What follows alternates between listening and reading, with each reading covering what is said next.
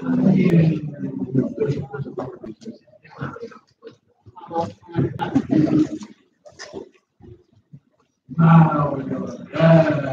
don't know if this is on, but I'm really loud, so I'll just pray loudly. I guess it is. Okay. Father God, thank you for the ability to gather here freely. Thank you for this country that you've given us that is free, and help us to keep that way. In your name, amen. No, thanks, Corey. And then Tina's going to lead us in the Pledge of Allegiance here. Yes, this is Tina. All right, let's find the flag. I pledge allegiance to the flag of the United States of America and to the republic for which it stands, one nation, under God, indivisible, with liberty and justice for all. Yes, and I just wanted to give a special shout out to State Representative Mike Nearman for doing this for us. It is not every day that we get a state representative to take this much time out of their very, very busy schedule, particularly right now with session just a little over a week away. So I say we just give it up for Rep. Nearman.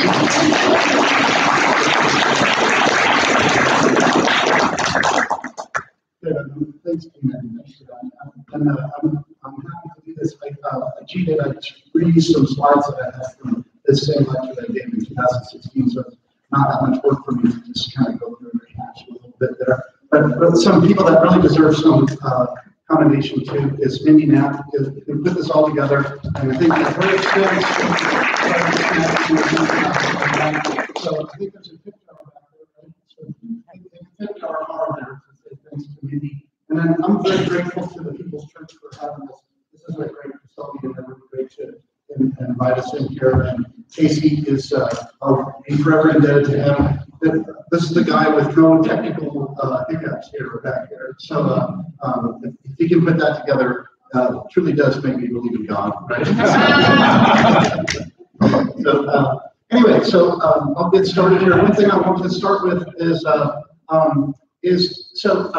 some of you last week got a copy of the Constitution. I don't have any more of those. I ran out of those, which is probably a good thing. John brought his back there. He's gonna try and stump me or something like that. But the Oregon Constitution changes a lot. The U.S. Constitution doesn't change that much. When was the last time the U.S. Constitution changed? Does anybody remember? It was 1992, I believe. And that was an amendment from way back in the 1800s. It was the 27th Amendment, and it says that if Congress gives itself a raise, that raise can't go into effect until after we've had an election there. So it's just some amendment that was just hanging around and needed enough states to ratify it. And Michigan came along and said, well, we could be the last state here, and they ratified it, and that was enough to put it over. Now it's the 27th Amendment. I think that was 1992. Someone can check me on that. But anyway, the Oregon Constitution changes almost every 2 years. That's the opportunity we have. We put things on the ballot every 2 years. The legislature can put things on the ballot. We can pass a bill to put things on the ballot, and then the people can put things on the ballot. But the only entity that can change the Oregon Constitution is you, the people, at the ballot box. So if you want to get a copy of the Constitution, that copy that John has is already out of date. It's the changes are minor in it, so it's not a big deal, but it's already out of date. But if you want a good one here, if you go to OregonLegislature.gov, and you probably have been to this page here, don't go to OLAS there. I know that's where you want to go, really. But if you go to Bills and Laws there, and then if you go down in here, it says Oregon Constitution. If you click on that, then you have this is the Oregon Constitution here. Right, and you can scroll down here, and that's the Oregon Constitution right there that's going by. The cool thing about having it online is you can do a word search, right? If you do Control F, you can search for emergency, right, or whatever you want to search for. And then if you're looking for like the emergency clause or something like that, you can do that. But anyway, so that's where you find the Oregon Constitution. All right.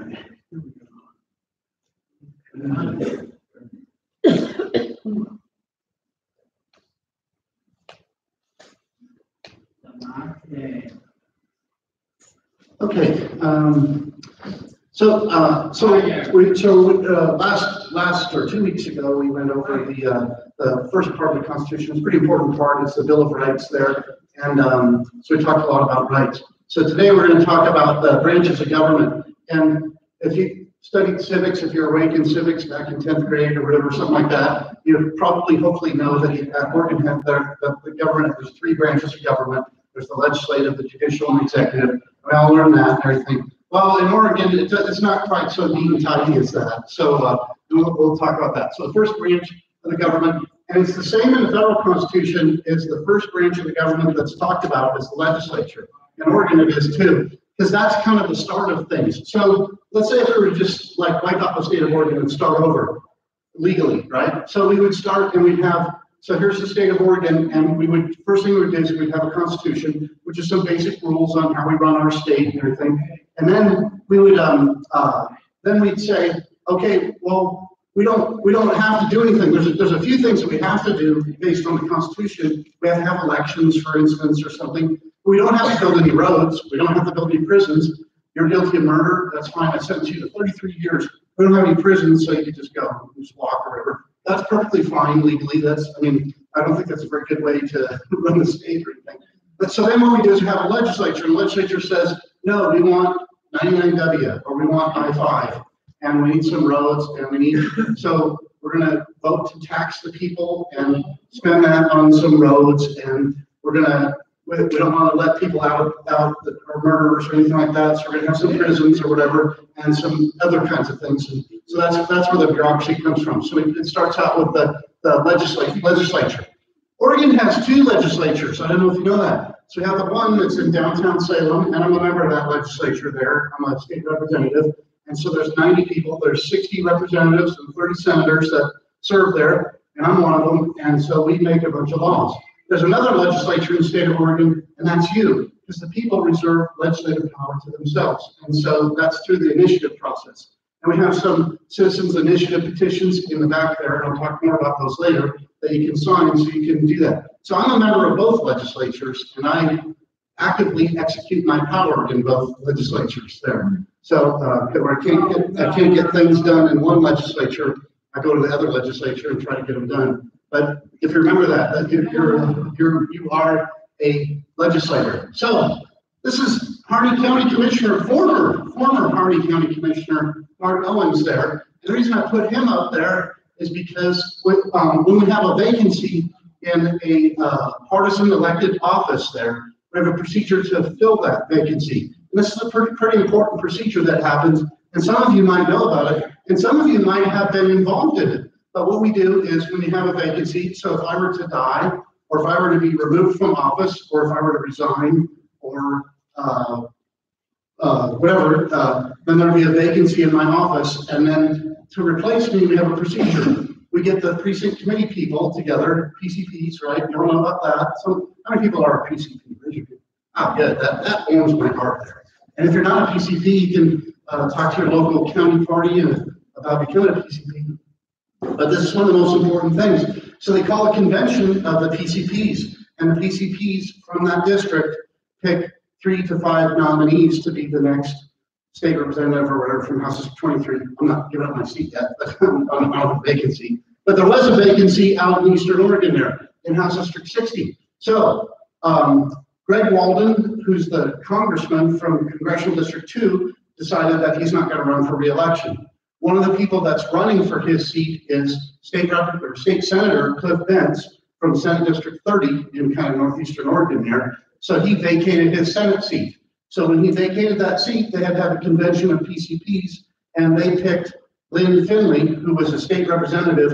Or every Senate district has 2 representative districts in it there. So they picked Lynn Finley from Senate District 60 to fill that Senate seat there. Then they had a vacancy in House District 60, and they picked Harney County Commissioner Mark Owens to do that. So the PCPs come up with 3 to 5 nominees, and then they present those people to the county commissioners in the counties that do that. Now, one of the things that it's one person, one vote, but if you're a PCP, that doesn't count as a person. That counts as You're just representing the person. So that if you're representing 10 people, if I'm representing 10 people and Darlene's representing 100 people, I get 1 vote and she gets 10 votes, right? So it's 1 person, 1 vote, 1 voter, 1 vote, I should say, kind of like that. So, and then the county commissioners are the same thing. So if you have most of the district is in one county and not the other, that happened. Do you remember State Senator Jackie Winters died last year? When she died, most of her district is in Polk County, about 2/3 of it is in Polk County, and about 1/3 of her district is in Marion County. So the Polk County commissioners have got more votes than the Marion County commissioners when that thing came up. So anyway, so that's the procedure for doing that, and that's a pretty important reason to be a PCP. I don't know if you know this, but more than half of the state representatives and state senators that are serving were not elected first. They were appointed first, and so they may have been elected since. But so it's pretty important. This is a pretty important function in how we do our government. So in some counties, the county commissioners are partisan, and sometimes they're nonpartisan. I think if they're nonpartisan, then the other county commissioners pick the replacement. If they're partisan, and when I mean partisan, we have, excuse me, a Democrat and a Republican primary, then it goes through this PCP process to replace that.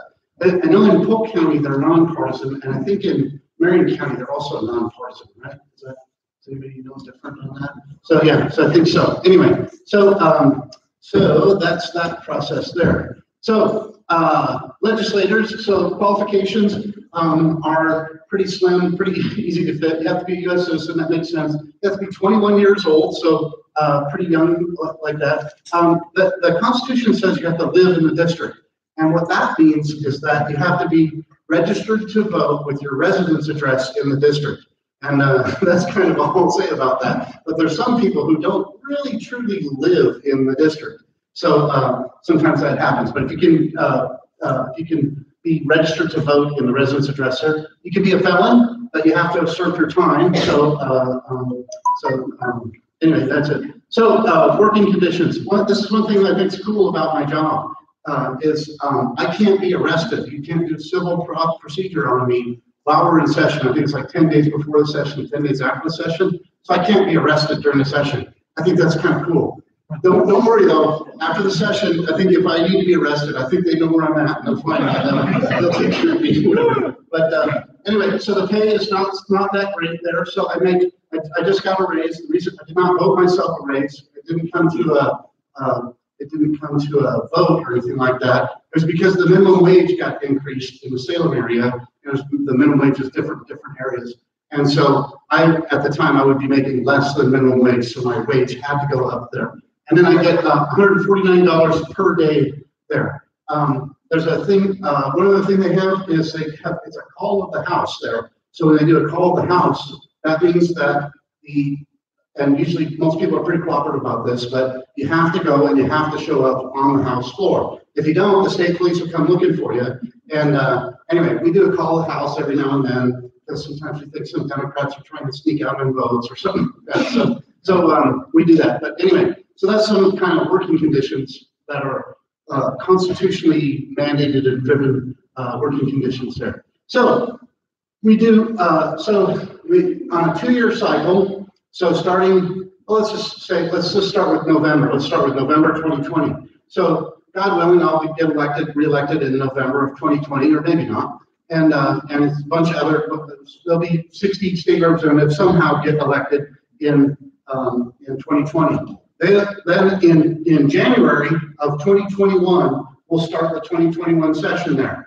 That will go for 6 months, or what does it say, 160 days. So it's not quite 6 months, but it'll go for 160 days. So we'll end right around the 4th of July. So go from kind of end of January to 4th of July there. And so we call that the long session. It's a 6-month session.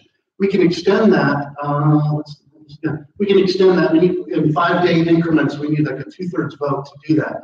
And I got to tell you, by the end, when you get by the end, there's not very much of an appetite to extend it. So you better get your work done during that 6 months there.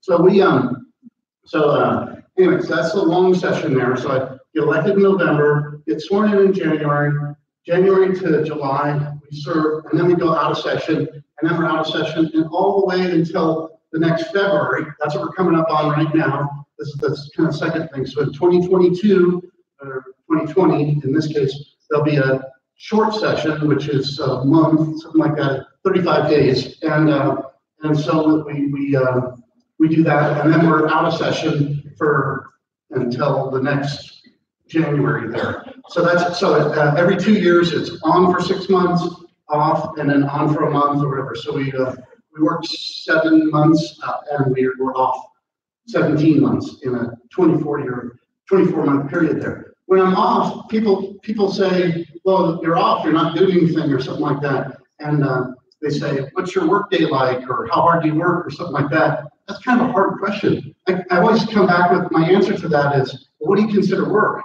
So like, am I working right now? Am I working as a state representative? What do you say, yes or no? Yes. And I kind of think so, yeah.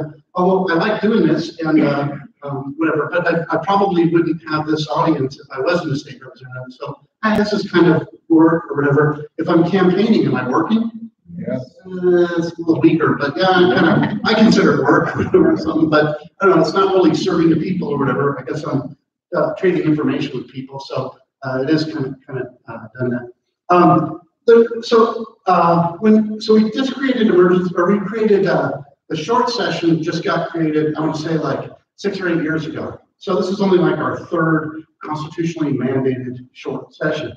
I get asked a lot about like, hey, when we did the short session, it was only supposed to be about budget fixes and, tweaking little bills and stuff like that. And so how come we're doing all this big stuff like climate change and banning guns and all this kind of stuff during the short session there? Can we fix that, or can we declare those laws unconstitutional or something like that? And the answer is pretty much no. So we can do anything in the short session that we can do in a long session. So you can question the appropriateness of it, all that, but there's no constitutional restriction on what we can do during the short session there. We don't usually consider budget items. The state of Oregon runs on a 2-year budget, so they call it biennial budget. And so we in the odd numbered years in the long session, we pass a 2-year budget for all the agencies.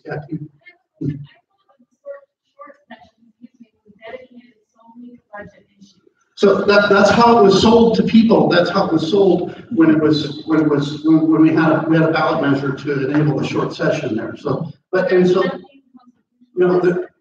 it just defines the time of it and how long it can be and everything. So there's no limits on it. We can pass whatever we want. Whatever's constitutional or whatever. But there's no like only budget fixes or anything like that. So Senator Thatcher, Kim Thatcher, who's in Kaiser, Newburgh, up to Wilsonville, she's got a bill that is proposing to, I believe, to eliminate the short session. And so I don't expect that bill will get traction, but I was looking for it, so I wanted to sign on to that one. I wanted to co-sponsor that one.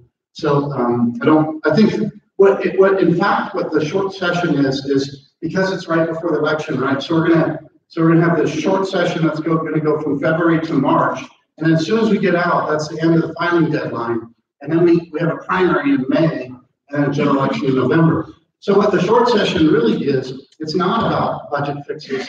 It's about making the minority party take hard votes so they can clobber us in the elections there. That's kind of not going to happen. So now I'm predicting here. Remember, whenever you get predictions from me, you always get your money's worth too. So I don't think, so usually that's what the short session ends up being for, is the majority party makes the minority party take hard votes so they can clobber them in the next election there. What's really going to happen now, I think, is that the Democrats are saying, we got this super majority right now, and we could get a lot of cool stuff done, and we didn't get it all done in the last session. So let's focus on getting all this cool stuff done, like climate legislation and taking away your guns and everything like that. And so that's what they're doing right now. They're saying, let's get it all done now while we have the super majority there. Yeah. So aside from emailing committee members who are going to vote on these and meeting with our representatives and senators, who a lot of them are like-minded in this area like ourselves here, what else can we be doing? Just showing up at the Capitol, walking the halls, I think so, yeah. And I think any kind of pressure you can put on, and there's lots of different kind of pressure. The emails are good, the phone calls are good. Democrats respond well to riots or things that resemble riots. We're Republicans, I would say, but those of us who are good conservatives, let's say that, we don't do the riots that well. But we are going to have a timber unity rally, and that's a big deal. Democrats notice that stuff. They notice, I think Democrats don't get out in the rural areas that much. They go to the beach or something like that, so they're driving through the Coast Range. But they don't really spend that much time in the rural areas talking to rural people. And so when rural people show up in droves, I think, you gotta remember, I hear a lot of people say, oh, Portland controls the rest of the state or whatever. But the state of Oregon has about 4 million people. Just a couple years ago, we went over the 4 million mark there. And the Portland area has about 1 million of those. So Portland is only about a quarter of the state there. So I don't really buy it that the Portland area controls everything. And when we show up at like the Timber Unity rally and those kinds of things, that lets Democrats know that there are people elsewhere in the state that care about stuff. So anyway, one other thing is, so we have the possibility of having emergency sessions. So the governor can call us back in session. They had, that was about 8 or 10 years ago, they had 5 emergency sessions in 1 year because the economy tanked, and so they had to go back and cut budgets and everything. So we can have emergency sessions for anything. We had one in, I think it was 2013 or something like that. There were 5 bills that went through. They were kind of log-rolling bills. There were certain compromises that kind of were linked to each other. And so we can call an emergency session. When we call emergency session, again, we can do whatever we want. We can pass budgets, we can appropriate money, we can change laws, we can do anything that we can do in the regular session. So there's no restriction on that. So, okay. So coming up, so in the U.S. Constitution, it calls for a census every 10 years. And that happens on years that end in 0. So 2010, 2020. So 2020 will be a census year. So when they do a census, the Oregon Constitution says we have to do redistricting during that year. So it won't be for this election. It will first show up in the 2022 election there. But what they require is the state of Oregon, the legislature in the state of Oregon has to pass a map. So it's not really actually a map, but it's a list of census tracts, but it's essentially a map of all of the legislative districts and all of the congressional districts. So that's one thing that will be coming up in the 2021 session there. We'll have to pass that map there. So, excuse me. So that's every 10 years. And so the procedure is that the Oregon Constitution says that the legislature has to pass that map. So possibly we don't pass that map. We don't, it can't make us pass a map. Maybe we don't agree on it, or maybe we're just ornery, or maybe we're lazy or something like that. We just don't pass the map. So if we don't pass the map, or like what's gone in some sessions is one of the parties will walk out. I think that was the last time we did that, the Republican, or it was the 2000, I think it was. The Republicans were in control of one chamber. The Democrats didn't like the map the Republicans were proposing and had a Democrat Secretary of State. And so they walked out. They left the state to deny a quorum. And so no map got drawn. And if no map gets drawn by the legislature, it goes to the Secretary of State. And then once the map gets drawn by whoever draws it, anybody who's a voter can contest that map, and there's certain criteria that map has to have. And eventually it's going to go to the state Supreme Court, so the Oregon Supreme Court, and they will draw the map. They'll draw the final map there. So that's how that process works. Yep. So get ready for that. That's going to be a big battle. That was one of the things with, so Secretary of State Dennis Richardson, so we're hoping to have him in office there so that if we didn't have a legislative majority, we could use the threat of a walkout to at least have some leverage on that map there. So one of the things they like to do is the ornery and misbehaving legislators and draw them out of their districts there. So I live about 50 yards from the edge of my district, so I'm waiting for that to happen to me. Okay.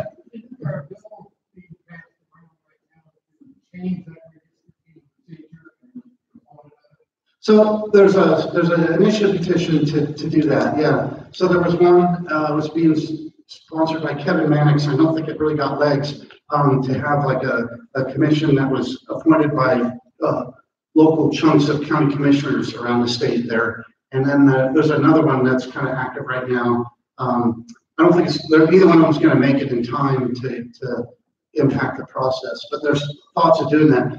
Some states do that. They have a redistricting commission that's possibly, you'd say, like appointed by the governor or something like that. But I kind of like the idea of having county commissioners somehow be the major influencers on the redistricting, because county boundaries don't change. Not that they've never changed, but we don't redistrict the counties. Marion County is going to be Marion County when all this is done. But House District 23 is going to change because whatever, some people moved in and it lost population or gained population or whatever. So they're going to have to redraw the map and whatever. So it's kind of nice to have. It's a bad thing whenever you have somebody eating their own dog food. It's kind of the point. So I'm a state representative, and I'm supposed to have my hands in drawing a map that I'm going to run under. So that's not really a recipe for success there. So, or to have the majority party making a district for me that's in the minority party,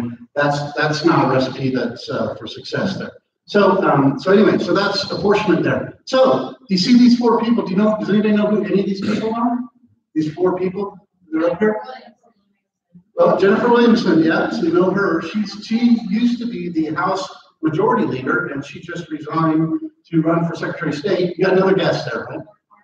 Mark Haas, Senator Mark Haas, he's resigning to also run for Secretary of State. No. So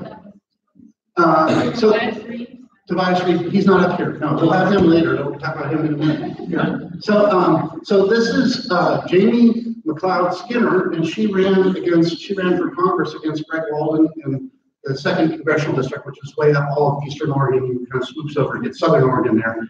And she is also running for Secretary of State. And this is Cameron Smith, who is he was the head of the Oregon Department of Veteran Affairs and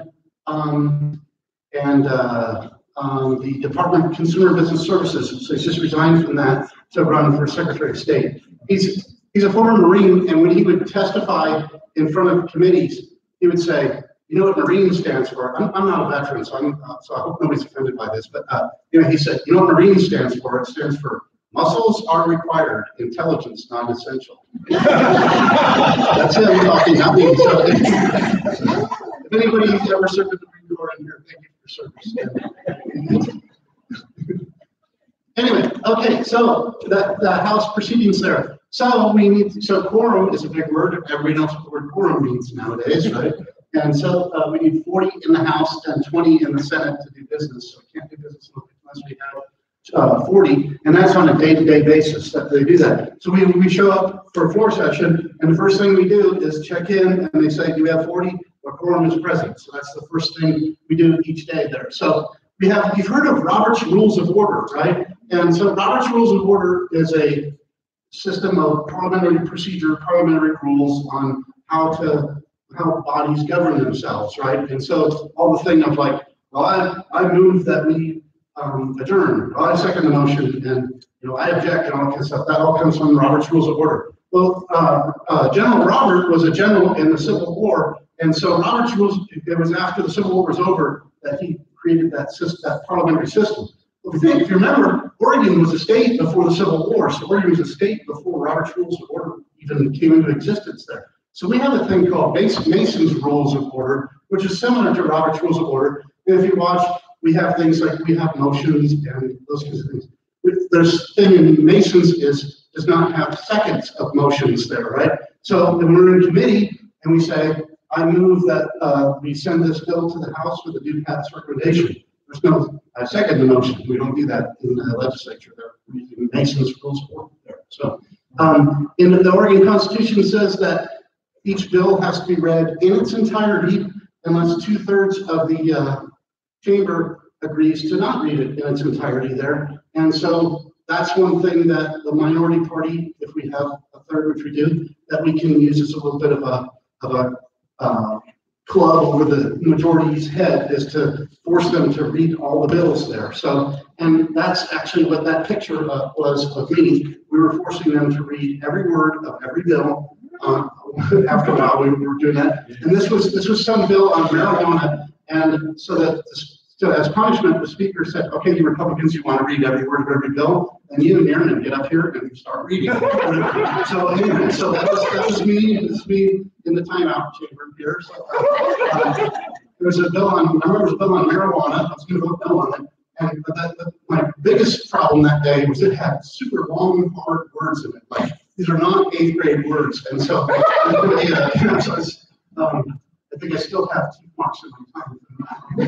So yeah, there's some special supermajorities that exist here and there. We have a 3/5 vote is required to raise taxes. So they monkey with that because they say, well, what if we do this? What if we end a tax credit and then that just puts some money back in and then we start a new tax over here? And so those are revenue neutral, and so we didn't raise taxes, so we need a 3/5 majority.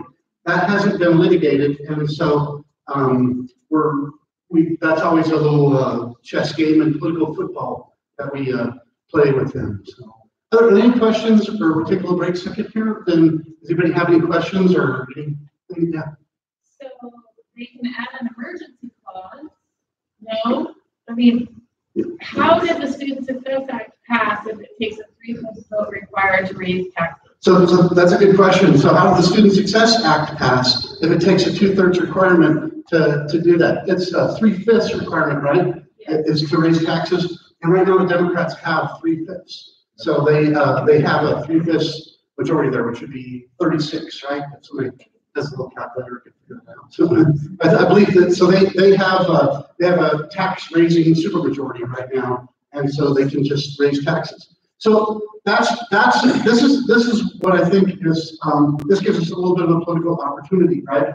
So for a long time, and now I'm just going to give a little bit of opinion here on what I think the Student Success Act is and how we can work with that. But for a long time, the teaching, the education industrial complex, whatever, has been saying, we need more money, we need more money. We say, we're not happy with the results of our K-12 education.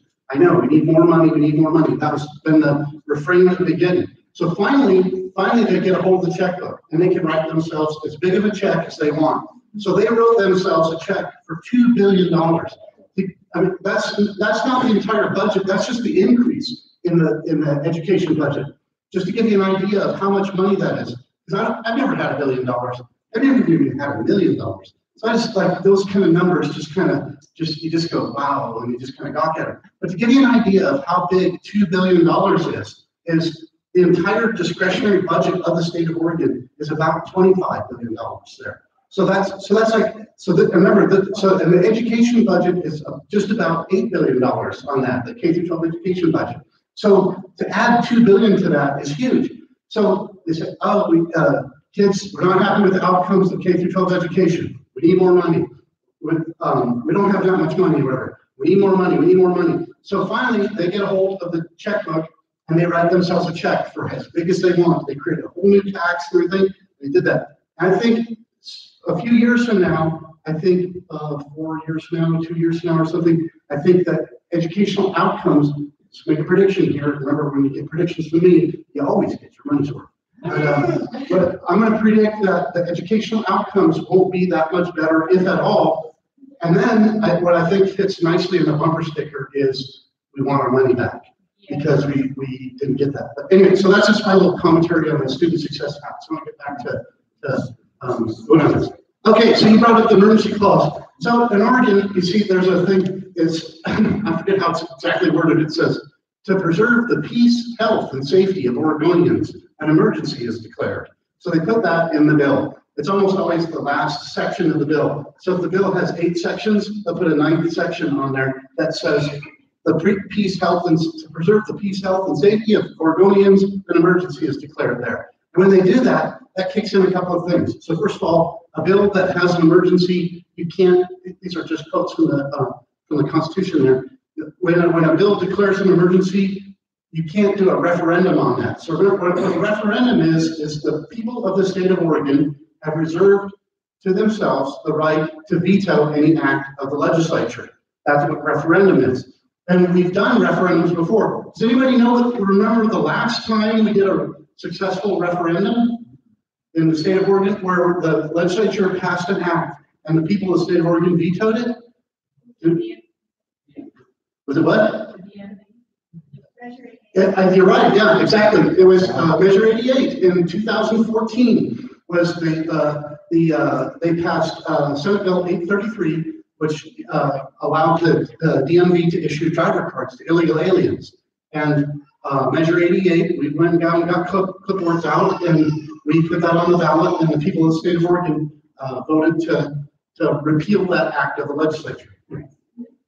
Is that not passed the vote twice? So, To the people? no, no, it went once to the vote of the people, and now the legislature has now said that illegal aliens can get driver's licenses now. So when we told them no, they said, well, we don't care what you say. But we can do that. We have two legislatures, and the legislature one can say the speed limit on I-5 is 90. And then the next legislature can say, no, the speed limit on I-5 is 65. And then the next legislature can go along and say, no, it's not, it's 90. And we can do that. And so that's what's going on there with that, is we told them that, and they said no. So, yeah. But Who monitors the yeses and nos on emergency clauses getting added to bills? Because this last session, what percentage had emergency clauses? Over 3,000 bills that we're going through? yeah, it's quite a few. So Are there stipulations on what can allow emergency clause, or can they just leave it up? no, and so my favorite example of one is they had a bill, and I believe they've had this bill in several legislative sessions. But in Washington, D.C., there's a statutory hall, and every state is allowed to put 2 statues there. And so we have John McLaughlin and Jason Lee there, right? And so there's a bill to take out the statue of Jason Lee and put a statue of Mark Hatfield in there, right? So now, forget however you feel about that, or if you like Mark Hatfield, or if you like Jason Lee, or whatever. So just forget that. That bill had an emergency clause, because that bill was necessary to preserve the peace, health, and safety of Oregonians. Right? So anyway, so they can put an emergency clause on any bill there.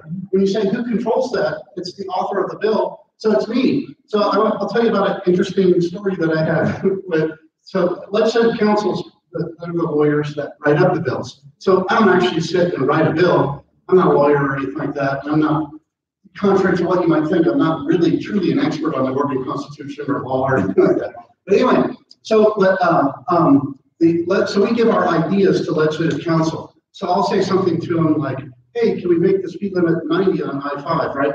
And they say, okay, and they know where to put it in what section. And they say, well, if you do this, you're going to have to repeal this. And if you do this, you're also going to have some spending. And so they know how to make it into a law. And so we give them our ideas, and they make it into laws or whatever, something like that. And so many years ago, when I first started in the legislature, they would put an emergency clause on literally almost every bill.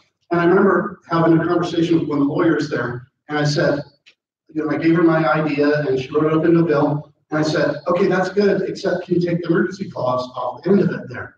And she says, well, Representative Nearman, that's not how we do things here. And I said, well, maybe you can put a little clause after the emergency clause there that says, notwithstanding the Oregon Constitution, the people retain their right to do a referendum on this bill. And she said, you can't do that. You can't do notwithstanding, and you can't use a law to wipe out part of the Constitution. She says, you can't do notwithstanding the Constitution. I said, right. So I said, take the emergency clause off the bill. So she wouldn't do it. So I had to go to her boss, who's the chief legislative counsel there, and say, I want this bill, and I don't want the emergency clause on it, so take it off. So they took it off, because I run the joint, right? So on that note too is, I think I said this last time too, if you have a bill that they believe is unconstitutional, and the end arbiter of whether or not a bill is unconstitutional is the Oregon Supreme Court, but if you have a bill that's unconstitutional, they'll let you write a bill that's unconstitutional. So, well, no, I mean, I've had a bill that they have judged to be unconstitutional. It's to do an educational voucher system. because of the Blaine Amendment in the Oregon Constitution. So they'll write the bill for you to say, blah, blah, blah, blah, here's a voucher system there. And then they'll give you the bill, and then they'll give you an opinion saying, by the way, we believe this bill would be unconstitutional here. But that's just their opinion. And we can pass whatever we want that may be unconstitutional. I believe that the federal courts would strike down the Oregon Constitution in that. So I don't think it's unconstitutional there. But anyway, they'll write a bill that they believe is unconstitutional for you. So anyway, and then on the end there, so the people of Oregon have a line item veto, and not in the federal government, so the president does not have a line item veto. Donald Trump either signs legislation or he vetoes it. That's his only options there. In the state of Oregon, the governor has a line item veto.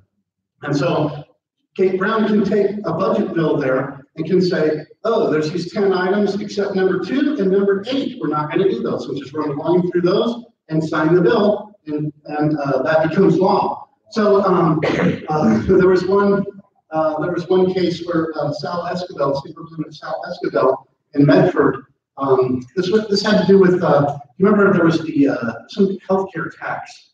This was like 4 years ago or something like that. So he gave the governor his vote on the healthcare tax, and then he put up an initiative petition, a referendum petition to repeal that healthcare tax. So he was giving his vote to the governor for some reason or whatever, and then he got involved with the initiative to repeal that. And she wasn't all that happy about that. And so she line itemed out some of the stuff that he had negotiated for that vote there. So anyway, that kind of stuff goes on here. So, okay, and then so just some weird stuff about in the Constitution. This on the legislature here. So this is my favorite part of the Constitution, my absolute 100% favorite part here. And I'm not going to leave the face of planet Earth until someday I litigate this. I'm going to go sue somebody based on this. Every act and joint resolution shall be plainly worded, avoiding as far as practical the use of technical terms. Right? So someday they're going to write a law, they're going to pass a law, whatever, and say, I don't want that law, and I don't understand that law. And I'm going to say, and I'm not an idiot, so I'm suing because that thing wasn't understandable. So anyway, so that's kind of a cool thing. So anybody, if you ever come up with a law that you don't like, that's not worded all that clearly, let's talk about some litigation on that. And then, so this is kind of cool here is that the House of Representatives can put me in prison. So, and that doesn't, you don't have to go before a judge or anything like that. They can just put me in prison. So the Democrats can say, Nearman, shut up, we're sick of you. And they can put me in prison, but not for a period longer than 24 hours there. So isn't that kind of cool there? It's like it's like the invented timeout before timeout was cool. Right? John.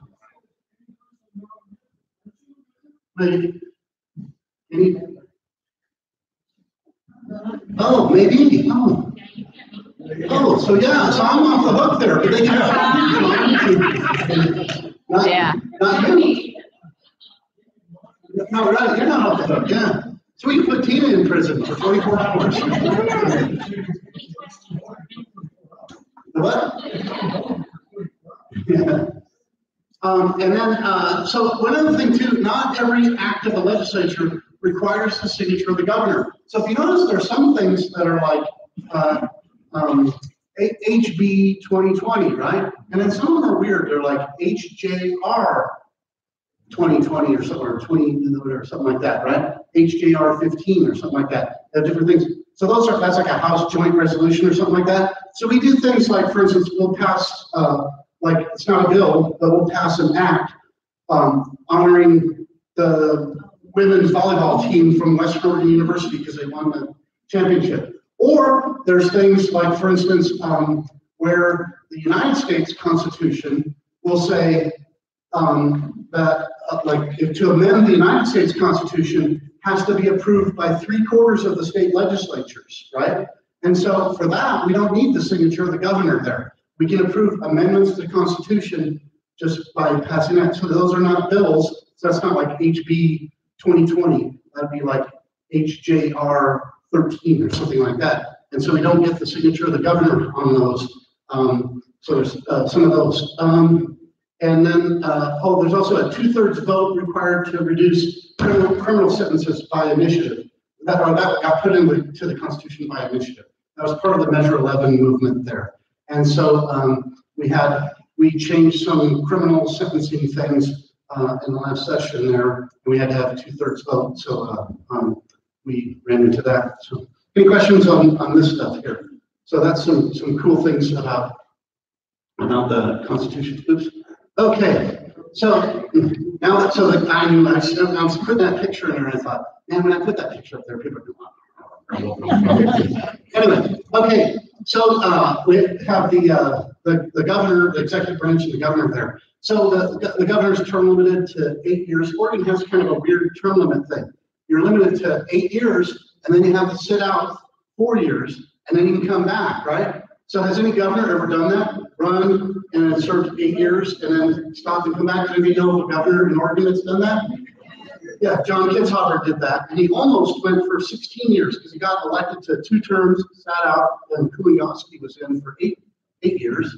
He could have ran against Kuligowski and primaried him, but he didn't. And then after Kuligowski, Kitzhaber came back, won a 3rd term, and was actually elected to a 4th term, and that was the same election that I was in, and it was very early in my political career that he resigned in disgrace, whatever, something like that. So he did that. So there's the line of succession for the governor there. So that's how Kate Brown got to be governor in the first place. Was she was Secretary of State, and so Kitzhaber resigned. That created a vacancy. The procedure for vacancy there, and there's the succession on that. And then we talked about this too, that the governor can call a special session. So that's the governor there. So if you guys know where that building is? It's like between Court and State Streets and Cottage or something like that, right? In downtown Salem. It's like the creepiest Stalinist building. I mean, they're all creepy Stalinist buildings, but that's like the creepiest and Stalinist of the buildings there. But anyway, that's the executive office building there. So it was years and years and years. I had never ever been in that building. Finally, I went to a meeting in that building there. That's not that creepy inside, but well, it's just like, I don't know, I need some kind of spray to go in there or something like that. Anyway, so the governor, we'll talk about this, has a line item veto, and line item any provision in a bill that's declared an emergency. We have the State of the State address there, just like the State of the Union address, so that's called out there. And he, and the Oregon Constitution refers to the governor as he, whatever, I think that's just a little archaic, but the governor shall transact all necessary business with officers of the government. So that's the agencies of the government. So Kate Brown has dominion over all the agencies of the government. That's the Department of Fish and Wildlife, the DEQ, the ODOT, the Department of Consumer Business Services. One of the largest agencies of the state of Oregon is we call it Business Oregon, but it's the Department of Administrative Services, but it's Business Oregon is the economic development agency of the state of Oregon, which has gobs and gobs of money going through it there. So anyway, and the governor is in charge of all of that. The governor appoints all the commissioners. So when you say like the Transportation Commission, that has several people on it, 9 people on it or whatever, the governor appoints all those. The Oregon Fish and Wildlife Commission, the governor appoints all of those. There's an initiative petition back there to influence the appointing of the Environmental Commission, whatever, so of that's the DEQ. So the Oregon has a super powerful governor there that controls all of that stuff. Yeah, so when the governor changes, say you become voter, can you fire all them like President Trump did with his? Or you have the ability to remove ODFW heads and all that? So yes, they do. So that's a good question. So so the last time so we haven't had a changeover in the party of the governor since Vic Atiyeh, like he left office in 1978 or something like that. So it's been super long time since we've had a change in that. We did have a change in the party that was controlling one of the executive branch agencies, which was the Secretary of State. which the Secretary of State is kind of its own entity there. They have their own elected head there. So they're part of the executive branch, but like, for instance, when we do budget things, and so let's just say the employment department will come and ask during their budget hearings during the normal cycle, and they just need a budget or whatever, and they'll say, blah, blah, blah, we need this amount of money or something like that. At the end of their budget hearings, then a person from the governor's office will come up and say, we recommend that you accept this budget or whatever. And then our legislative fiscal officer will say, we also recommend that you accept this budget there. And then I vote no on it anyway. But when the Secretary of State's budget comes up, the governor does not come up and recommend passage of the Secretary of State's budget, because that's a separate elected official there. So anyway, when the Secretary of State changed hands there, so when it was I forget her name. That was the Secretary of State before Dennis Richardson, whatever. Then Dennis Richardson kept many of the people that were in there. Ironically, Bev Clarno, who took over after Dennis Richardson died, Bev Clarno cleaned house, and so she fired quite a few people that were kind of higher ups in the Secretary of State's office. So it's legal and possible and all that kind of stuff. We still have civil service protection, so you can't do the Andrew Jackson thing, like fire everybody down to the guy at the counter at the DMV and just clear it out and put all your nephews in the, that whatever. So you can't do that, but certainly the agency heads and the higher ups in the agency can do that. And Susan. Yeah. So the sheriffs are different though. So Oregon State Police is a state agency. That's our state police there. But every county has sheriffs then, right? So the Polk County or Marion County has its own sheriff, and we elect our own county sheriffs there. So that's a different thing. So and they're not in the same food chain there. So the state police might do one thing and might behave one way, and the Marion County sheriff might behave a different way. So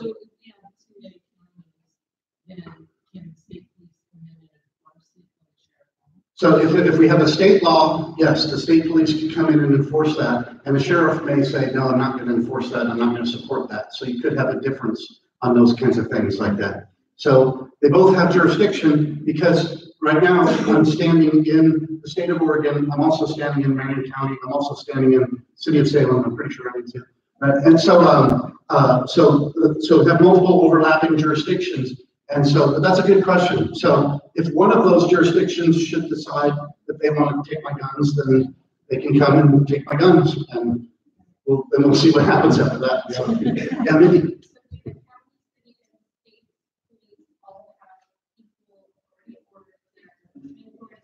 No, they don't. No, so I think for the most part, on a practical level, they cooperate with each other, because there's not. They just want to stop crime, and there's not that much controversy about that. But so there, as far as authority goes, so the city police are responsive to city government, and so the chief of police of the city of Salem or Portland or whatever, Eugene, whatever, they're responsive to this actual city there. They're a hired person. The sheriff's not a hired person; he's an elected official. And then the state police are responsive to the governor there. So, but I think in kind of a theoretical terms, they're not responsive to each other. There's no chain like, well, the state police get to say so, and then the sheriff, and then the city cops. That's not true. They all have their own jurisdiction. They all could come in here, and they could arrest me or choose to not arrest me for different things, or behave differently or whatever, something. But in practice, they're almost always going to be they're supportive of each other. And so, like for instance, a few years ago, we had kind of a thing where Polk County had no sheriff's deputies on duty for over 10 hours a day. You call 911, I have this crime being committed right now, and 911 would say, sorry, we have no one to send in Polk County, in rural Polk County. So, which is kind of a crisis. So the state police jumped in and helped out, and was grateful for that.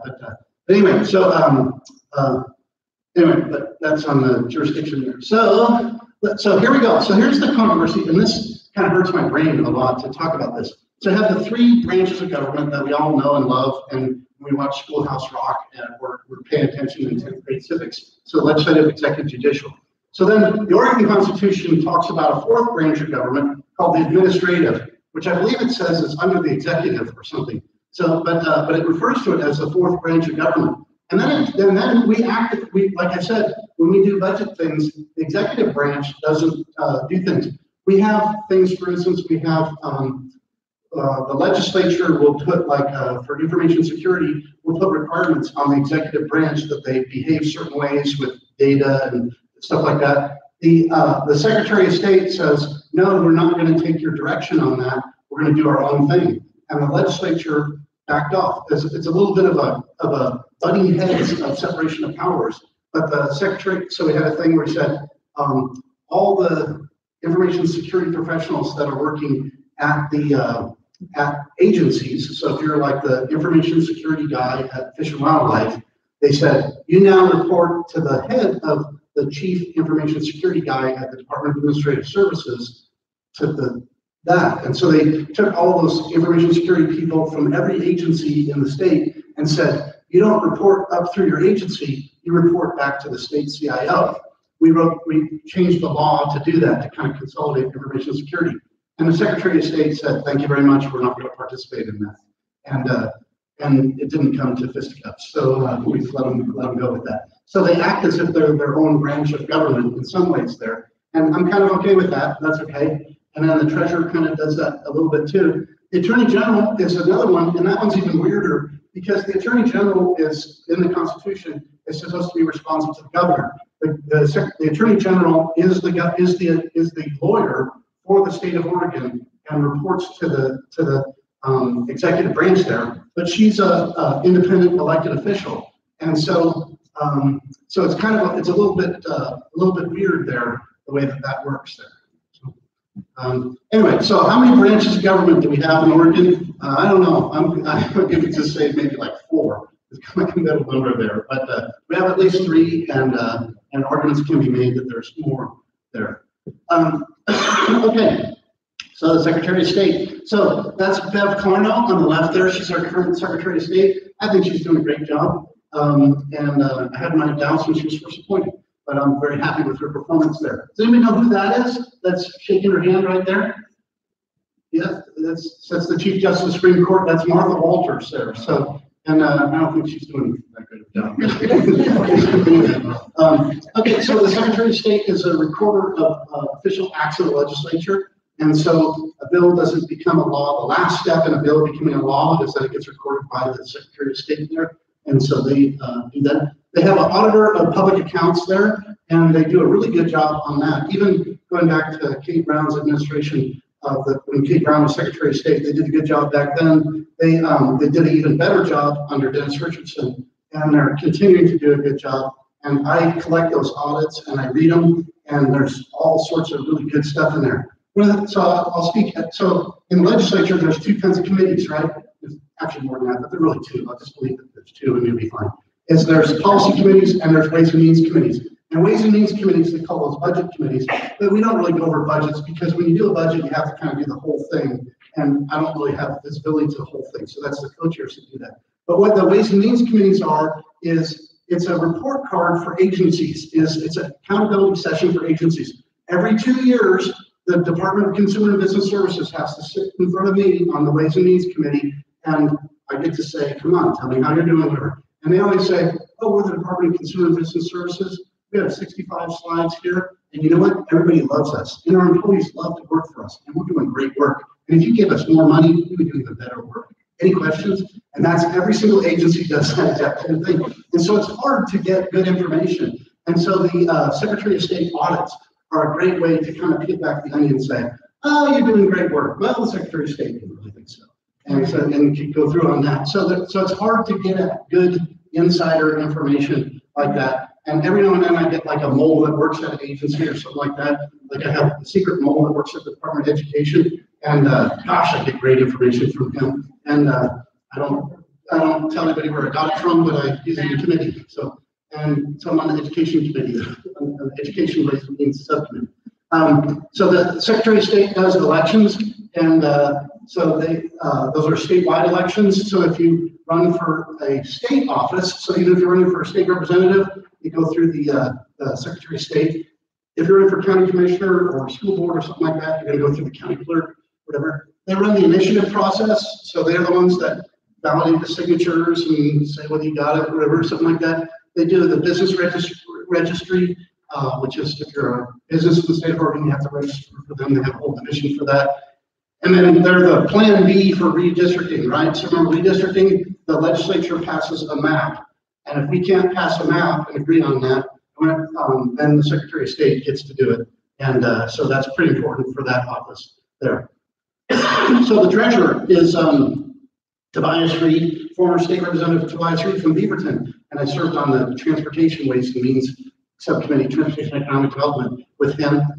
He's now treasurer. Oregon has over $100 billion in assets. We just went over $100 billion. That's how much money we have in the bank, right? So that's everything. So we have things like, you keep hearing about unfunded PERS liability. And right now, PERS has about $60 billion. So like if you were like really smart and really evil, you could go steal from PERS. There's not a deficit in PERS right now. Now the future of when people start retiring, then we don't have enough money coming in. And so that's the unfunded liabilities. Right now, about 60 billion of that is PERS right now. So we have that. We have like the Highway Trust Fund is in there. We have all sorts of things. The taxes that income taxes that we get over time, everything. You're trying to ask a question, right? Yeah, sorry, that's like real money. True, real money, yeah. True, real money. Yep. What about like the land, the forest land? Mhm. States, so that's not true real money. So we could go get a value on that, and that would stir up a lot of contention. And maybe we would want to do that, but that's not included in that $100 billion. That's just cash money. And one of the things that's cool about having that much cash money, so the treasurer gets to invest that. And if you have $100 billion, people they pay attention and they give you good interest rates and all that kind of stuff. You know, if you're Nearman and you want to invest $65 or something like that, they're like, yeah, so Sam.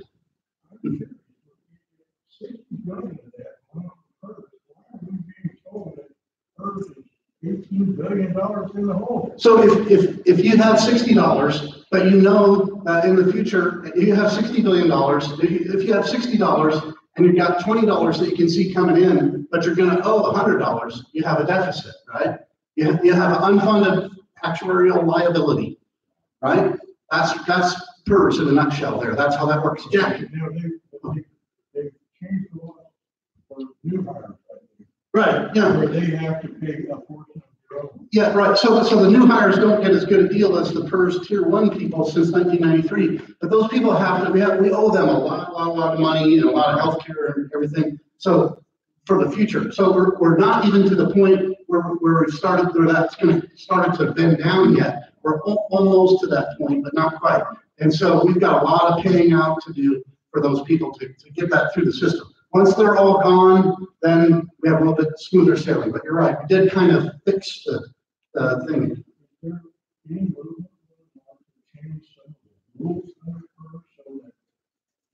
People aren't getting paid double and triple what they should be getting? So we talk about that sometimes. When we create rules like that, we sometimes create problems because we say, but there's things like we want a good recruiting pool, and if we by statute exclude people from working, then we exclude that recruiting pool. If you retire and we hire you back, one of the cool things about that is you're already retired, and so we're not going to even have a conversation about pensions for you. So we don't pay any pension when we hire those people back. So there's some kinds of things like that that make sense on that, but I get it that there's sometimes it doesn't make sense. But yeah, so Jack, did you have a question? Yeah, you're saying that $1 billion in assets. That needs to be changed. Yeah, you're right. That's really cash assets. Yeah, yeah, 500. yeah. Because like Tina's saying, we got forests and they're pretty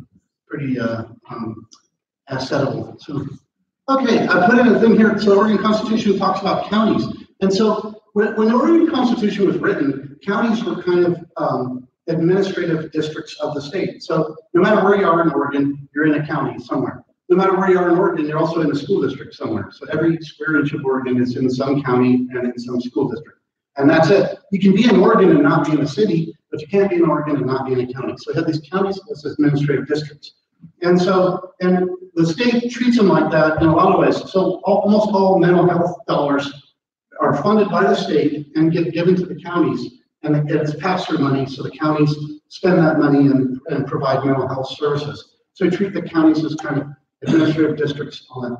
There's one thing in the Oregon Constitution that says that the state can't put an unfunded mandate on a county there, and Lynn County just won a lawsuit.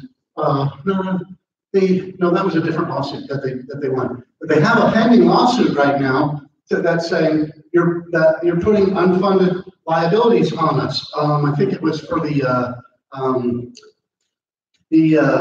Family Medical Leave Act there. So that you're putting an unfunded mandate on Lynn County there. So Lynn County is pretty aggressive in suing the state of Oregon there. So I am the state of Oregon. I'm pretty excited to be sued on this one. I hope I lose. And anyway, because I think that there are things when the state does that, just puts unfunded mandate on a county here. So anyway, that happens. But when I'll talk about it in a minute here. So county commissioners, it talks about what their terms are. This is all set up in the Oregon Constitution, and the clerk and the treasurer and the sheriff. A coroner, county coroner is mentioned in the Oregon Constitution there. So they have set up all this counties there. So that's kind of the attitude that the Oregon Constitution has towards counties, or at least had towards counties when the Constitution was first passed.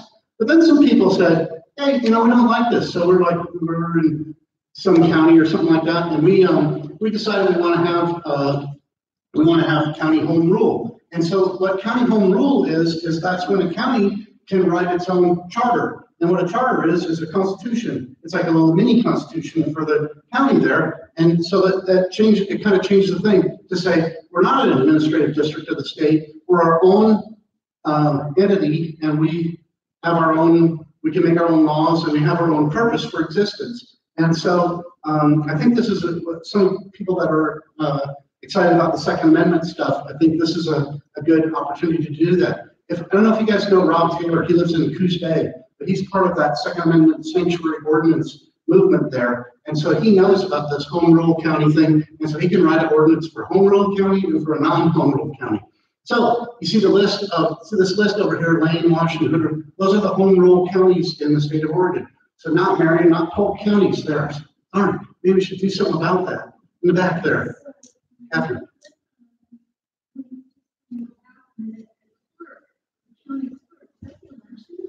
No, so that's the county clerk is an elected official. So, and yes, they do manage elections. And so some of the elections, so not for state representative or state senator, but they manage their own election, and they manage the school board elections and whatever. Sometimes school boards will cross county lines though, right? So it's like Salem Kaiser School District is part in Marion County and part in Polk County. Sometimes cities will cross county lines, right? The city of Salem is part in Marion County and part in Polk County, right? And so when they have elections, they have to, like when they elect the mayor of Salem, part of the returns come from the Polk County clerk and part of the returns come from Marion County clerk. Yep. Yeah. He's supposed to be neutral, but he is for a sanctuary state. And he is a Democrat liberal. So I'm just putting it out there. If anybody wants to vote for a clerk next time, keep that in mind. Thank God Paul Willis won commissioner rather than he did. You live in Marion County, right? Yes, I do. Why don't you run for clerk? Okay, good. Yeah, I'm showing you for clerk. That was easy. Sam.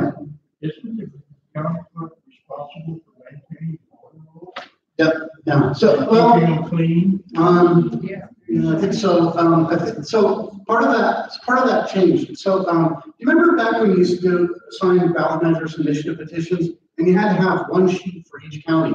And you say, oh, and people still ask me that. They say, I say, hey, do you want to sign this initiative petition? They say, yeah, I live in Gooberville County or whatever. I said, no, it doesn't matter what county you live in, they're statewide. That was a software change. So right now, the software is centrally managed. They have a thing called Oregon Centralized Voter Registration System. And it's managed by the Secretary of State. the county clerks have a terminal input to that. And so when you go register to vote, your voter registration goes to the county clerk there. So voter registration is really managed centrally by the Secretary of State.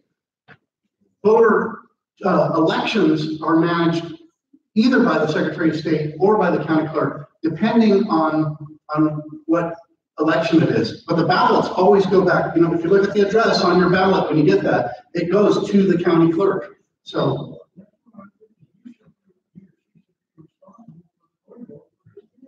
No, because I think they centralized all that.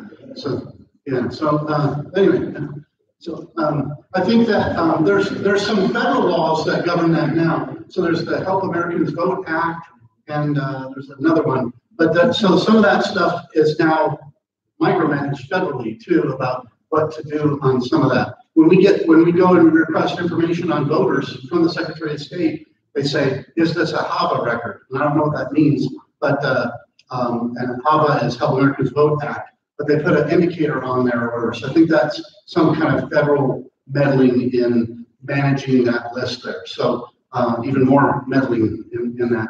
So I think on that, the more meddling, the better, because that means for a cleaner list there or something like that. I suppose some completely evil person could get in there and meddle the wrong direction or whatever. So anyway, so we have the possibility of home rule in the county, and you can just put that on the ballot, and you can vote your county in to be a home rule county. And if you do, then you can have a commission to set up a charter, and then you can have more power than a regular state rule. Sure. James. So, home rule, that gives sometimes through the ability for the government to create its own taxes and take it away from the voters. So government already has the ability to create its own taxes there. So a county can put taxes on there, and what I'm trying to say is that the state would not allow. So can a home rule be written in a way and then changed incrementally that they can take money from you? I don't think it gives counties any more taxing authority. So I think if you're worried about that as like, well, we don't want to be a home rule county because that's going to mean more taxes or whatever. I don't think that's really fear, because I think counties kind of have plenary ability to raise taxes subject to the limits of Enter-5. So we have caps on property taxes, but you have that cap whether you're home rule county or non-home rule county. So I think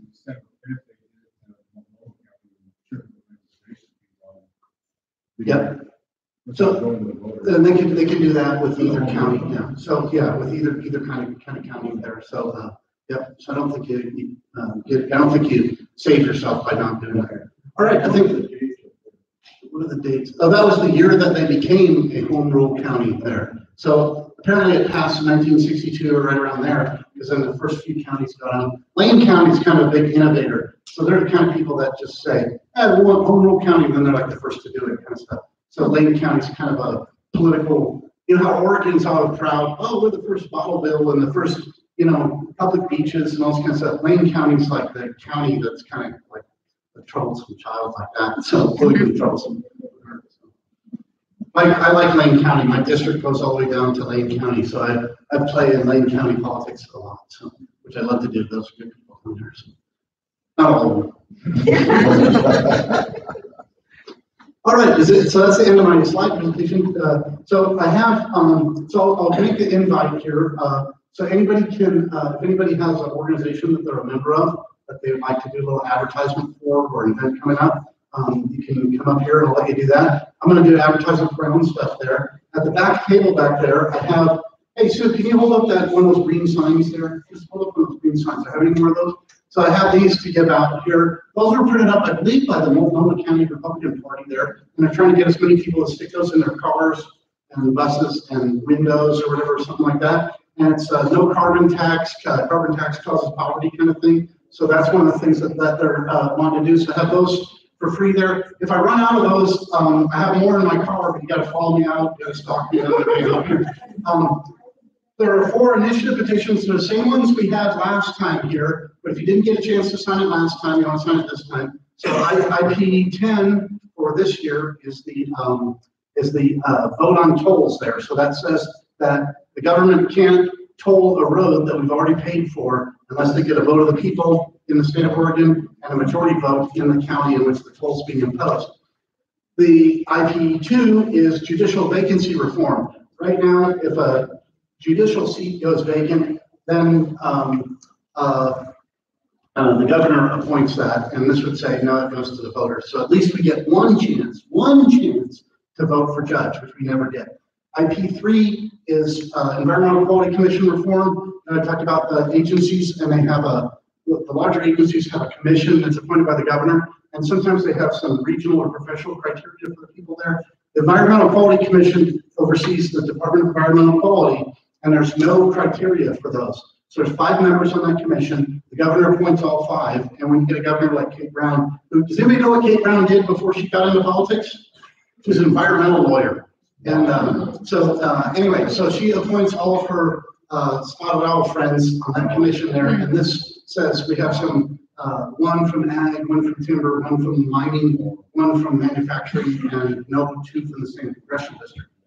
That's IP3. IP4 is administrative rule reform. And what that says is that when these agencies, so agencies can pass administrative rules.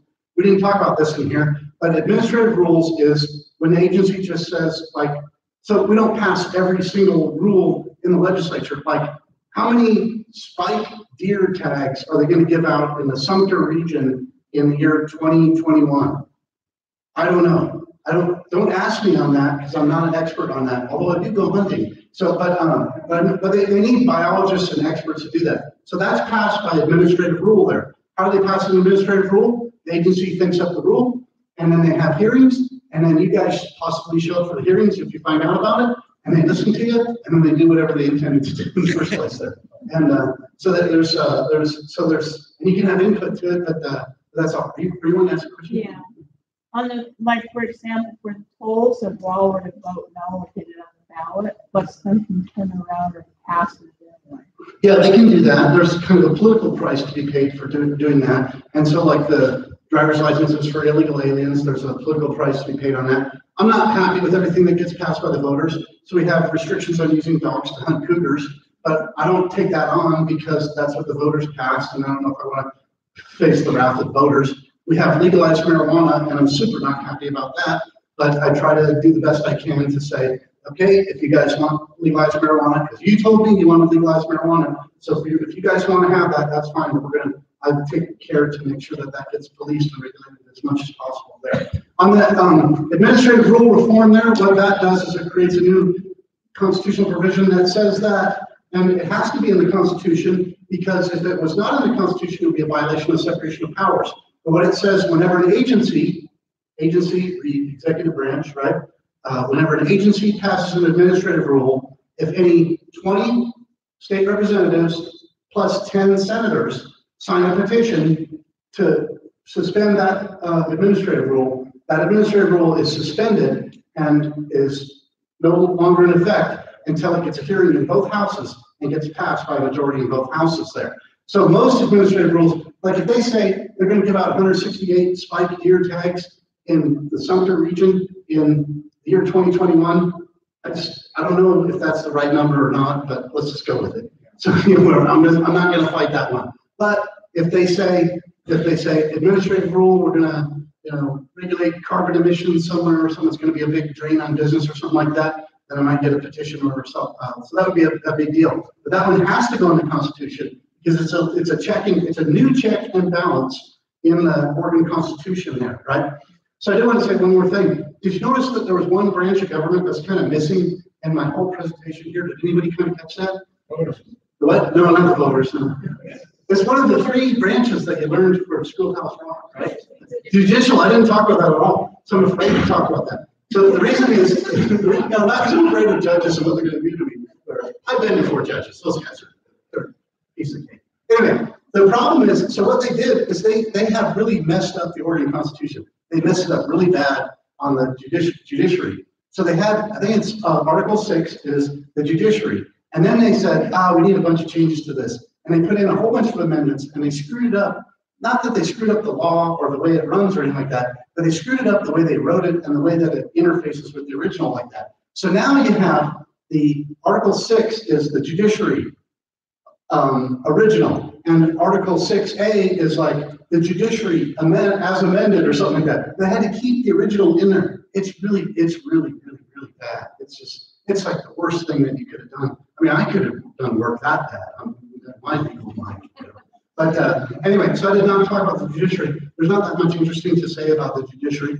We have the same 3 levels that we have in federal. We have in federal court, they call it the district court level there. In Oregon, we call it circuit court level. We have circuit court. We have each county has circuit court judges, and those are elected, unlike federal judges who are appointed. But we elect our judges. Or I'm going to say we elect our judges and put it in little air quotes like that, because we don't really elect our judges, because nobody runs against them, because the only way you can run against them is to be a lawyer. And if you're a lawyer, you're probably going to have to practice law in front of that judge someday, and that doesn't really make a good climate for running against them. And then the Oregon State Bar is tasked with ethics rules there. So a long time ago, I was the chairman of the Polk County Republican Party, and we had a forum, a candidate forum, and we had some judicial candidates there. We actually did have 2 candidates running for a seat there. And every question we would ask them, they'd say, well, I can't answer that question. Because we'd ask them, are you pro-life or whatever? Well, I can't answer that because someday I might have a case that would. So the Oregon State Bar has hamstrung them so that they can't even run for office anymore. So we elect judges there. So that's at the circuit court level. We have the Oregon Court of Appeals at the next level, and the same thing we have in the United States. We have the circuit courts, right? The 9th Circuit Court of Appeals. We have regional appellate courts there, and we have a statewide appellate court there, and then we have a Supreme Court. So that's how that works there. So I didn't make any slides on that because, like I said, I read that stuff and my eyes glaze over. It's really bad. If you want to see really bad work, that's really bad work. Okay, that's all I have to say. And if anybody does anybody want to? Yeah, Rich. So let's say Department of Health and Services policy or administrative role and suggests that how do you find out? Okay, so we have a procedure for that. So I'm not responsible for that. I'm a state legislator. I made the law in the first place there, and I'm not responsible for enforcing that law, and I'm not responsible for deciding what that law means. Once I pass that law, it's out of my control. If the Department of Human Services made an administrative rule that's a violation of that, then you need to take that to the courts. So you need to be a victim of that law and go sue. And that's the procedure we have for that. Not coming from my thing. The check and balance would be I could repass a law that makes it very clear what the law is or something like that. That's the only check and balance. But for the legislature kind of has a big heavy hand in that because we start the process, right? Judges can't write laws, right? We all know that, right? So judges can't write laws. So I as a legislator, I'm in a minority party, so they don't let me drive the bus very often. But in theory, the legislature writes the laws, and so we get to set the table there, and then the executive branch gets to implement that law and enforce that law, and then the judiciary gets to interpret that law. So I get to set the table, so the legislature kind of has a heavy hand in that.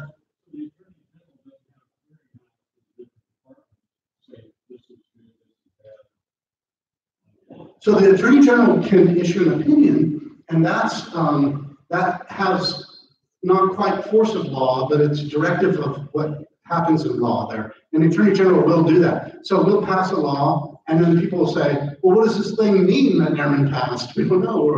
And then the Attorney General will say, in my opinion, this is what it means, or whatever. And that will be subordinate to a court case, if a court case should come up. But sometimes they try to head off a court case that way.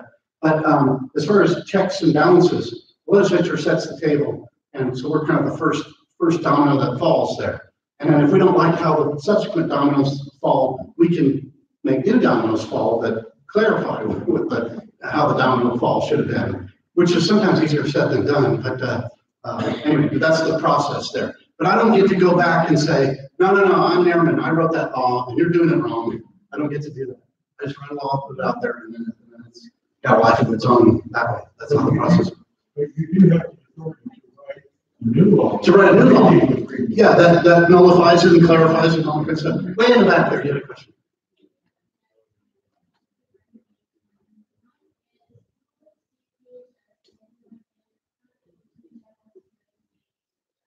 So two questions there. One was, who oversees DHS? Okay, so the Department of Human Services that's just government. I'm trying to think, I don't think they have a commission, do they? I don't ever hear of like a Human Services Commission or anything like that. So I think that that's just directly done by the government. One of the things, the DHS is they have a huge budget, and a lot of it is federal pass-through money. And so there's some things that the state has that are in there. And there's a lot of sub-hives inside the DHS. So, but it's under the authority of the governor there. And then your second question was, how does the Attorney General investigate the DHS? So the Attorney General would have to do that on her own. So the Attorney General is her own separate thing. And that investigation would have to be based on something criminal going on, I think. So that would be how that happens. What?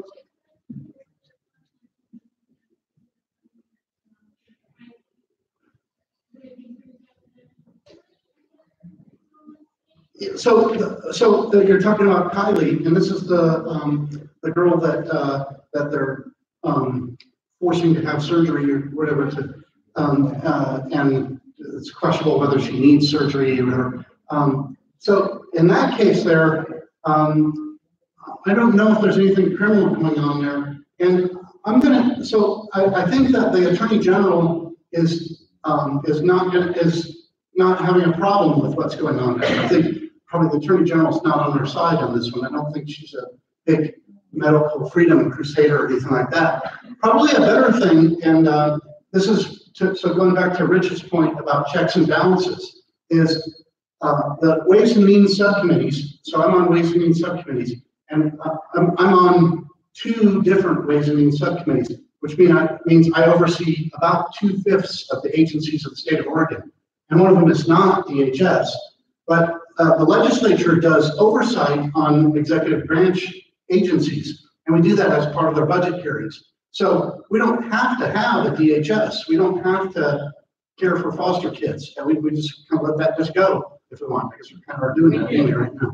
But but we choose to do that as a legislature, and so the legislature establishes the Department of Human Services, and we give them some money to achieve some of their missions or whatever. So we have oversight on that. So the members of the Human Services Ways and Means Subcommittee would be people that could have, when you say investigatory authority, but they can, I don't want to call it an investigation, that's not quite what's going on here, but to call up the head of the Department of Human Services and say, hey, what's going on here? Can you explain why this was done? That's a very appropriate place for that to happen. So you might look that up and go that direction. I'd be happy to help you with that too. Come see me afterwards. That's what we do a lot in Ways and Means hearings, is we say, okay, come here and explain what the heck on this or whatever or something. And even in between the Ways and Means hearings, because we only get like a little bite of the apple once every 6 months, every 2 years, right? And so, but stuff goes wrong throughout that 2-year period there. So the agencies that I oversee in my Ways and Means committees there, during the course of the year, I'll write them and ask them questions, say, hey, there's a problem here, what are we going to do about this or whatever. So I do that kind of stuff. So, and that's appropriate, and that's a proper channel to do that. And we talk about like Attorney General doing an investigation. First of all, I think that the current Attorney General that we have is not really on our side, so I don't think she's going to cooperate with that. And then second of all, I just don't think that the Kylie thing is not really criminal. It's kind of, it's a case that's being handled wrong. There's not really anything criminal there. Nobody's stealing or murdering or anything like that. So I just, yeah. Oh, okay. So maybe it's kidnapping, whatever. But it's kind of an administrative thing. It's a policy thing of why are you choosing to do things this way, kind of thing, rather than there's a law that's being broken that somebody committed a crime or whatever. So it's kind of more of a policy thing. Does that make sense or whatever? So yes, Terry. Would it be okay if I Yeah. So Terry's gonna come up and he's gonna make a little announcement here. And anybody else that has organization or Jack, if you want to come up or whatever, you can. If you're running for office, you can say who you are. But yeah, I think you'll be able to hear me fine. I've got a loud voice. I'm Terry Taylor. I'm running for Polk County Commissioner in Polk County. So if there's anybody from Polk County and you wondered what Terry Taylor looks like, this is him. he's running against newly appointed Polk County Commissioner. And then Jackson come up there. It's like theme for the day here. It's like Darth Vader theme for the day here. I ran up against a Democrat. There's my partner right there. Yeah. You know, between the two of you, we got one good set of feet there. So. My foot.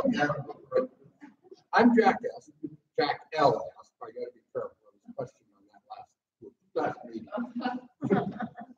I'm running for state representative here in District 21, which is the greater Salem area. Sam Sapp over there is my campaign manager. We're out asking for votes, asking for help. And third and most important, guess what? You got it. Last time I ran, I had $1,281, got 37% of the vote. My opponent, Brian Clem, spent over $74,000. So it's just, I've got to get some money in to run a decent race. I think he's beatable. Any questions, I'll be out back. One thing I'll point out, to hear those numbers there, I think he said he had $1,800 versus $78,000 there. So that's one of the reasons why it's very important to have a candidate run for these seats, not only because you win, but because it draws that money out. And then you can't spend money trying to keep.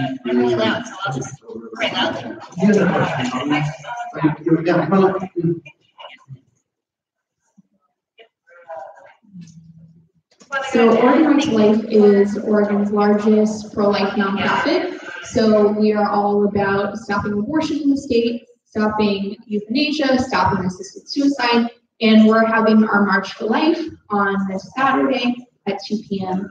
So you should come. We live in a very pro-abortion state, unfortunately, and so we need to really show up, show the legislature that we are here, that pro-lifers exist in Oregon, and that we are a voice to be reckoned with. So 2 p.m. at the Capitol, be there. Thank you.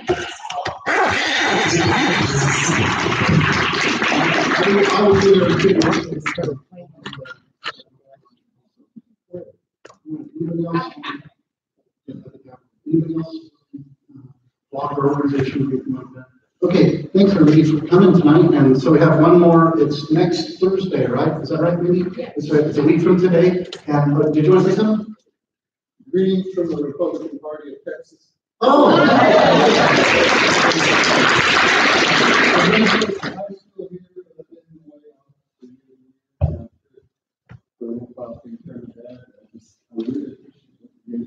Good, thanks. Welcome back, and tell the Republican Party of Texas greetings from here at the Oregon State Legislature in Nearman County.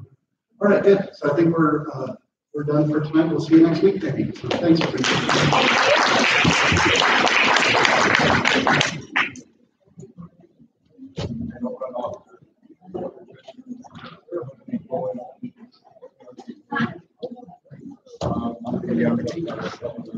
Yeah.